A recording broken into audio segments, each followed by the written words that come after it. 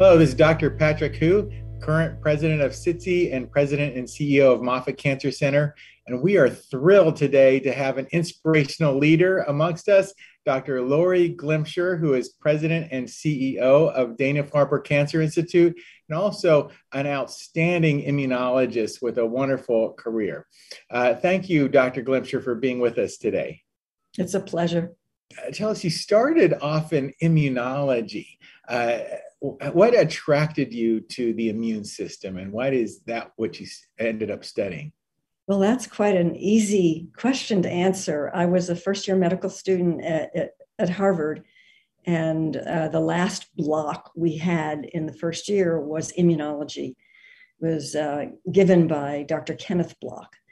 And I just fell in love with the immune system. I was so amazed that there could be an endogenous system that recognized self and distinguished it from foreign invaders like cancer or viruses or bacteria.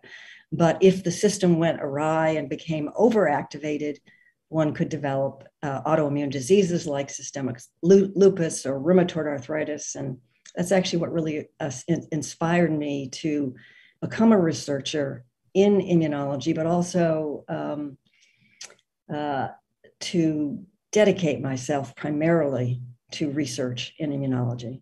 You've done so many important areas of immunology, from how immune cell gets activated and all the molecules involved in that, the transcription factors. Tell us, what are you most proud of in terms of your body of work? Well, I have to say that in terms of my career, what gives me the most joy are the individuals that I trained. It has been such a pleasure and joy to see my previous graduate students or postdoctoral fellows be successful. And, you know, when I pick up a science magazine journal and I see a wonderful, wonderful piece of work by somebody that I've trained, it makes me feel even happier than I do when my own lab creates something. So I've loved being a mentor, and especially with a soft spot in my heart for women. What's your philosophy for mentorship, and how do you approach that, educating the next generation? I think it's the most important thing that any senior scientist can do, because that's really how we will be remembered, and by helping to generate the next generation of superb physicians, superb scientists, and physician scientists as well, which is what I am. And, you know, we are trying to guarantee a bright future. What is it that we have to do to continue to inspire young people to go into science, to inspire women to go into science, to go into leadership? What do you feel that path is? I think everybody needs both emotional and intellectual support. You know, we all know that being a scientist, you got to be passionate about it, right? Because 90% of our experiments are going to fail. We're going to get our papers rejected and our grants not funded. And it takes a lot of perseverance. And you're not going to have that perseverance unless you are passionate about the questions that you're asking, that you want to find the solutions to. So you got to be the kind of person who, you know, while you're taking a shower or going for a run, you're thinking, what is the next experiment? What is the next area? And you have to take risk. And I say that all the time to my mentees. You know, you don't want to just extend and confirm other people's work. You really, if you're going to do this as a career, you're going to need passion, you're going to need perseverance, and you're going to have to take risks. You got to ask big questions. And you're going to, many of them are going to fail. You're not going to make that discovery you hoped you'd make. But you keep on because you care so much about finding the right answer. I remember that in motion watching one of your lectures. You had just studied a transcription factor, made the transgenic mouse. You thought it was going to affect immune cells. And lo and behold, it affected the bone. And so you just said, all right, I'm an immunologist, but I'm going to go become a bone researcher. And you just shifted into really coming into some seminal findings of bone. Was that one of the examples of having the courage to go in there and take some risk and say, all right, I'm going to go do bone now? Well, I'll never forget that morning. I had a graduate student, Mark Wine, and a postdoc, Dallas Jones. We thought we had isolated the transcription factor that was going to drive type 1 immunity, in other words, TBET. And it looked from the early experiments in terms of the distribution of this protein, which was called SNRI3, that it would have an effect on the immune system. But we looked and looked, and it really did not have a dramatic effect on the immune system. And I was sitting with Mark and Dallas, and I said, well, you've looked at every single immune organ, right? You've looked at the thymus, you've looked at lymph nodes, you've looked at the bone marrow. And Mark said, well, actually, we can't look at the bone marrow because we can't seem to extract any marrow from the long bones. So I said, you need to walk down the street to Boston Children's Hospital, where my dad was chief of orthopedic surgery and a skeletal biologist, he's a biophysicist actually, and get an x-ray of these mice. And they looked at me like I had lost my mind. They came running back with a film, and these animals had incredibly high bone mass with beautiful morphogenically correct bones. And, it was such a dramatic phenotype that, we said, okay, well, let's figure out what this protein is doing in osteoblasts. And that launched a whole new part of my laboratory, which was skeletal biology. And we focused on SNRI3 for a while, but we also identified other new proteins that affect the development of osteoblasts and osteoclasts. I mean, osteoporosis is the most common disease in the world. 2 out of every 5 women will have osteoporosis, and there are not really excellent treatments for it. Wow, that's just an inspirational story of how you followed the science and took risks and just moved where you saw opportunity. You've also been very active in trying to engage public-private partnerships and trying to move results from the laboratory to the clinic. In immunology now, there's been a revolution in anti-tumor immunity. So what is your thoughts about where that's headed and how the immune system can fight cancer? Well, as you well know, this all started over a century ago with a surgeon, Dr. William Coley, who made the observation that when he was a surgeon, a tumor from a patient, and I believe his first patients had sarcoma, he noted that if the wound got infected, the cancer sometimes didn't come back, even though it was expected to. And so he posited that there was a endogenous system in your body that fought off bacteria, but also fought off the tumor as a foreign agent. And he developed bottles of these lysates from patients who had been infected. And, he shopped them around, and sometimes they worked. He had huge, a fierce an enmity from this. He was, nobody believed him. And eventually these lysates, Coley's toxins, he called them, were replaced with radiation therapy and with chemotherapy. But, that was over 100 years ago. And immunologists, as you know, have worked for years and years and years to try to harness the immune system.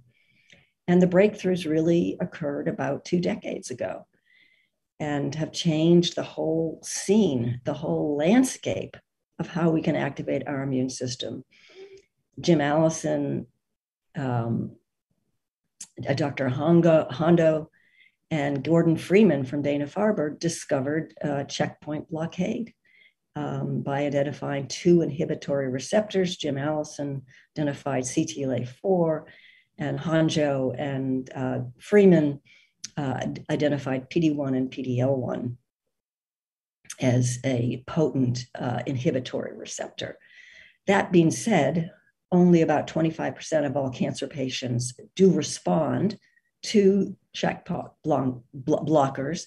But, there are patients who were on death's door, whether they had melanoma or kidney cancer or liver cancer or whatever, who are still alive today thanks to checkpoint blockade.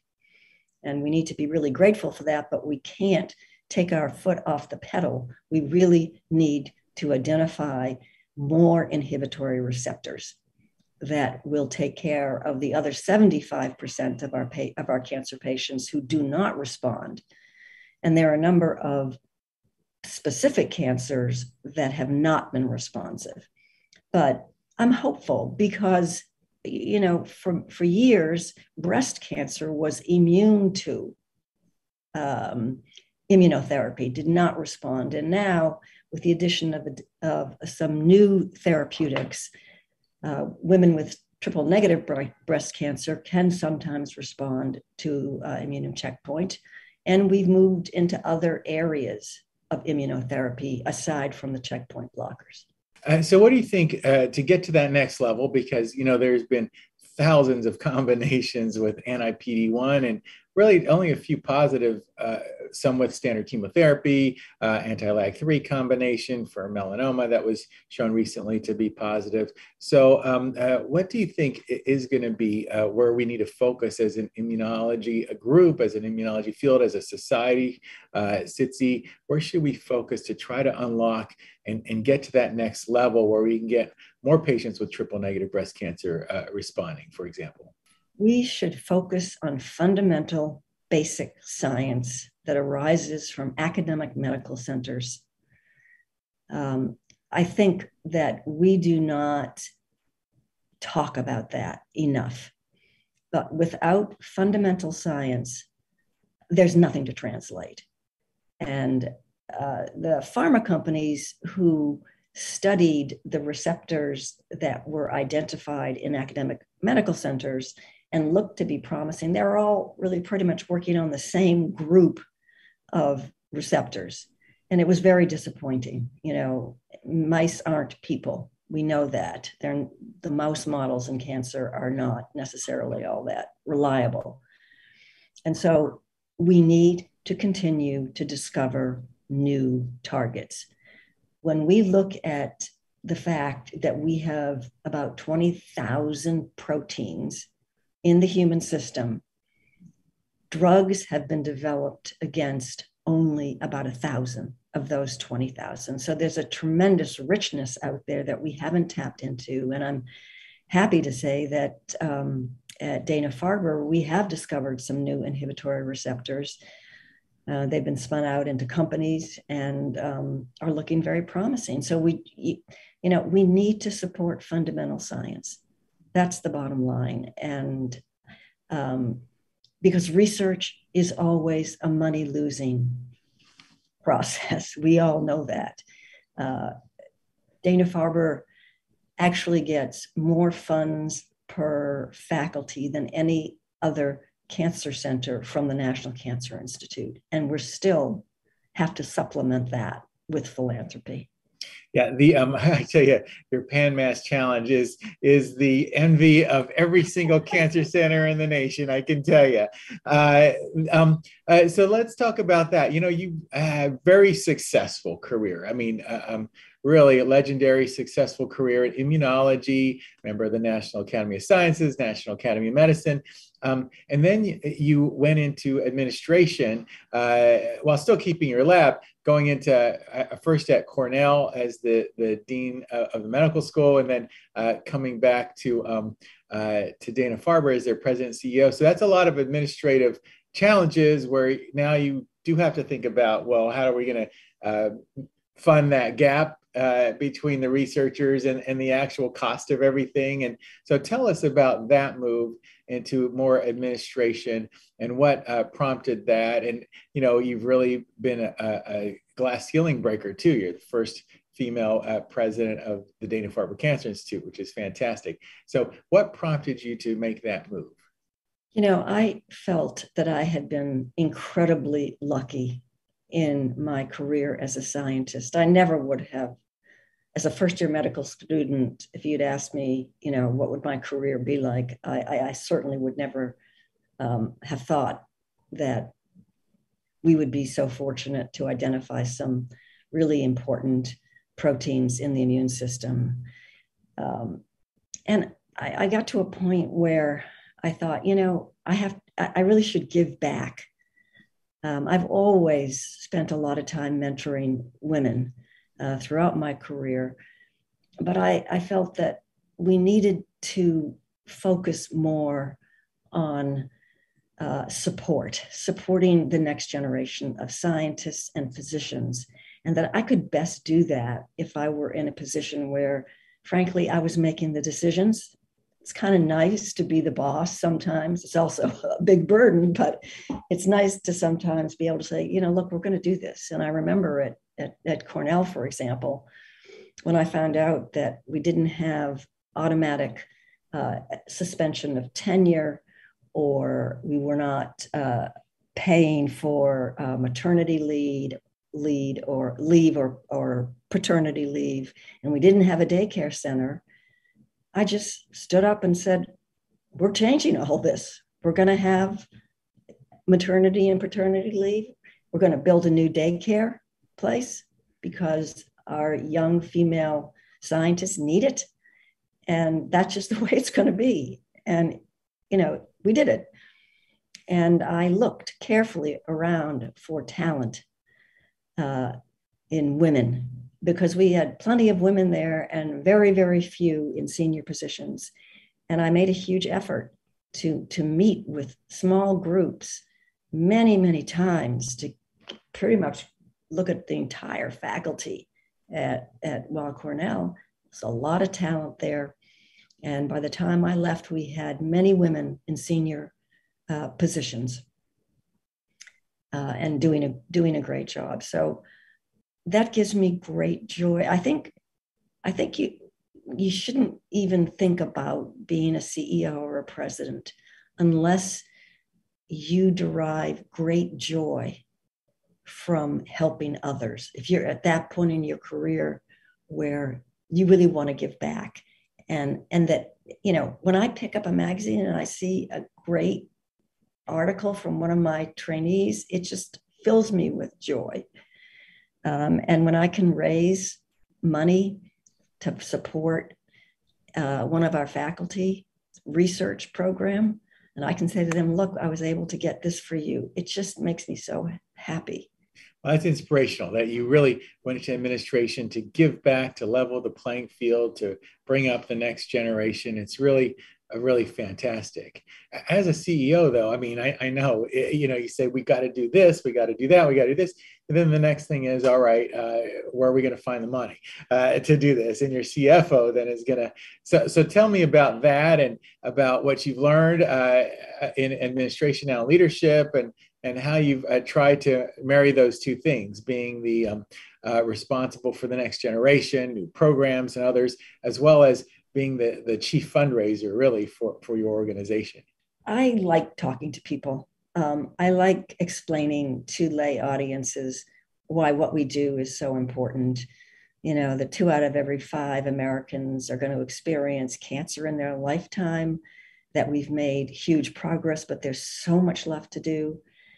And you get to meet so many people, interesting people, when you're making the rounds of philanthropy. So, I spend about 1/3 of my time doing that, and I'm happy to do it. And I think so many people want to be generous, and they want to help fulfill a dream.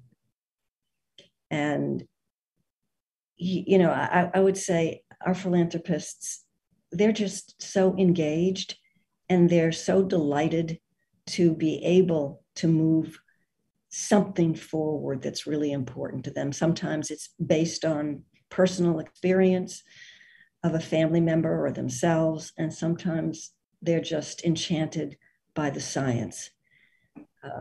So I consider that, obviously, that's a good part of my job, but I really enjoy doing it because we have used those funds to make advances. We really have.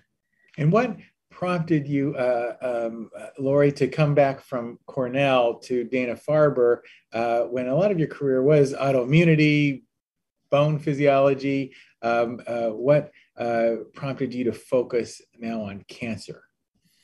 Well, the immune system is present in virtually every single organ in the body. So I had done some work in cancer, looking at the effect of TBET in cancer and XBP1 in cancer and so forth. So it wasn't a new field for me. And actually, we had transited towards cancer when I was at Harvard. The last couple of years I was at Harvard, and then my time at Weill Cornell is when we were really exploring the role of ER stress in cancer, both at the level of the tumor and also at the tumor microenvironment. So that fit in perfectly with moving to the Dana-Farber. I had a wonderful time at Weill Cornell, and I had expected to stay there for another term, but it was very hard to resist the opportunity to come back to Harvard and to Dana-Farber, which is such an amazing institute. So while I felt a little bit guilty leaving Weill Cornell, I was excited about coming back to Boston. And part of that, to be totally honest, were my kids. I have 3 grown-up children, 2 sons and a daughter. And there were going to be grandchildren coming along. And I think that the final decision was after both of my sons, who were grown up, sending me a letter with a bunch of flowers saying, "Mom, we love you and we really want you to come back to Boston." So that was it. Back into Boston, and I have now 3 grandchildren in Boston and 2 in Washington, D.C. They're the best, really the best. That's really wonderful. That's another thing I've always been impressed about you and your career. You've always valued your family. I remember once you were at MD Anderson, we were giving you an award, and you were, really following your son who was coming back from Afghanistan, and it was just I could see that you were just so focused on your family, and you've done that, and you've really flourished in science, in medicine, in administration. So what's your secret to all that? Hard work, a balanced perspective of what is important, what really matters in your life. I don't have a big ego. I've never had a big ego. I mean, my philosophy is always to surround myself with people who are smarter than I am and who have expertise and skills that I don't have. And that's why I have a top-notch senior management team at Dana-Farber. There's hard work, and some of it's hard work and some of it's luck. And, but you go back to reality. When I remember when I did get the call that I was elected to the National Academy of Sciences, I think it was Jim Allison who called me. And I was very excited and pleased, and I went dashing off in my car. I hit another car because I was so excited, which wasn't great. I got home, and my younger son, Jake, the Marine Corps guy, who's now in the U.S. House, opens the door and said, "Well, Mom, how was your day?" And I said, well, it was really pretty good. I got this award." And he said, "That's nice. What's for dinner?" Really, brings you back to reality. And that same son asked me, I brought him with me to Chicago. I can't remember what it was. It was an award that I was getting. And I brought him with, he was 12. And I got off the podium and he said, "Mama, I'm really kind of confused. Are you the mom who sings to the dog and snuggles us all up, or are you some big scientist? And I said, well, I guess I'm both. You know, it's not easy. I don't want to pretend that it's easy to do that, but it's so worthwhile. And my kids have turned out well, so I don't think they've been deprived. What's your advice for particularly women going into science today and look at Laurie Glimcher and say, wow, I want to be like her one day? What's your advice for them? I guess my advice would be only do this if you are passionate about it and you really want to make a major contribution to whatever your area is. If possible, live near your parents, because there's nothing like a grandparent to have around when you're traveling or when you can't get to some baseball game or whatever. You can send grandma or grandpa. If all possible, be with your family, be with the extended family as much as you can. That was a huge help for me, huge help. And try to keep a perspective on what's really important in your life. You can do it. You absolutely can do it. But there has to be passion there, and you know, get as much help as you need. Don't spend your evenings, you know, folding sheets and being worried if there's too much laundry left or the baths need cleaning. Hire somebody to do that if you can. Just, you know, people used to ask me, oh, what are my hobbies? And I said, well, I really, you know, I like gardening and I run and so on, but I really don't have hobbies because I don't have time. It's either the family or the science. And what do you do? You know, there's a lot of pressure being cancer center director with changing healthcare, always looking at funding and budgets. What do you do to relieve that pressure? Well, I've always liked a steep learning curve. I like learning new things. I've served on the boards of Bristol Myers Squibb, the Waters Company, and I'm now on the board of directors at GSK and Analog Devices. I've learned a tremendous amount from being on the audit committees, the compensation committee, the governance committee. So I felt that really prepared me to move to be the dean at Cornell or the CEO at Dana-Farber. But I do remember my first few weeks at Weill Cornell. And, you know, I was not a typical choice to be the dean of a medical school. I was a fundamental scientist. I had turned down many invitations to become chair of medicine or chair of this or that, and I never even pursued them because I just loved being in my lab. So it was like drinking from a fire hose. You know, honestly, I barely knew what an RVU was. I was an unusual choice to be dean. And, you know, it took a while to make it clear that I admired our clinicians and their work at the bedside just as much as I admired our researchers, because I feel that way. My older son is a cardiothoracic surgeon at Mass General. And, you know, I have just the greatest respect for those physicians who take care of our patients. Yeah, I know as cancer center directors, we collaborated recently on a goals of care, a paper that we put out together. That's one of the challenges of cancer centers. And what are other challenges that you think that we're going to be facing? You know, healthcare is changing. How we're getting compensated for the healthcare is continually changing.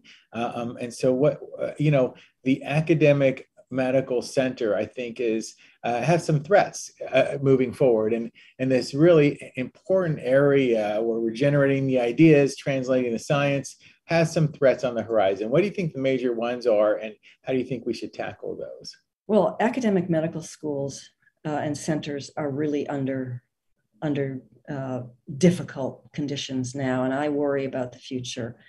I wouldn't be surprised if we lost a number of the academic medical centers. Medical research is increasingly expensive to do, and it has not kept pace with inflation.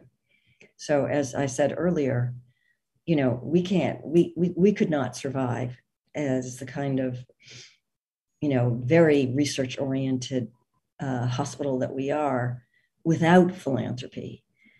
There are clearly pressures on reimbursement from commercial insurers. Massachusetts, of course, was the state that first developed Romney Care. And we're proud that, 90 some percentage of Massachusetts residents have have insurance for healthcare. At the same time, the commercial payers in Massachusetts have lower rates of reimbursement than most other states. I believe Massachusetts and Maryland are the two who have caps on how much the increase can be from year to year in total healthcare costs. So this is difficult. And one of the things I did when I came in first was to think, okay, how can we increase our revenue at Dana-Farber? And part of that was increasing our patient volume and putting out satellites, which also was important to us because we wanted to serve underserved communities. We just opened one in Merrimack Valley, which is a very diverse community. And we have a new alliance with Boston Medical Center where we've removed the financial barriers for patients to come to Dana-Farber because we've joined their healthcare net. So this is a very, very big priority at Dana-Farber as well. And we have committed a very big chunk of philanthropy to achieving racial equity and making sure that people from historically underserved communities get the same quality of cancer care that everybody else does. So there are a number, this is a tough time. Without doubt, it's a tough time. And I can't say that we are wallowing in our reimbursement funds, but we've become even more innovative than we were before. So we founded over 50 companies in the last decade. We have our fingerprints all over close to half of the cancer drugs approved by the FDA in the last decade. And we're looking for international, national relationships that can increase our revenue and also help serve people from communities or states that don't have the quality of cancer care that we have in the dedicated cancer centers, the 11 dedicated cancer centers. Of course, MD Anderson is the biggest of those. Well, those are very important initiatives. I think the fact that you can just put someone's zip code in who has cancer and can figure out what their outcome is going to be is really not okay. And so I think it's wonderful that you're doing that while also addressing in a creative way the challenges that all academic centers are starting to have and will continue to have in the future. And I agree with you. So they're all not going to survive. And so the ones that will survive are going to be extremely innovative and creative in their approaches. So that's wonderful. We're so happy that you joined SITC. Thanks for joining our society. And this November, our meeting is going to be, guess where? Boston, Massachusetts. Yes. So it's going to be a ton of fun. Are you planning to come to SITC this year in Boston? Well, let me know what the days are. Make sure that I'm in town. Yeah, we would love to have you there. This has been incredibly enlightening. You're an inspirational leader, able to do so many things at a very high level. Dr. Glimcher, is there anything else that you'd like to add? No, just thank you for letting me share my thoughts. It was fun. All right, well, thank you very much for being here. I know you're very busy. I really appreciate the time. Thank you.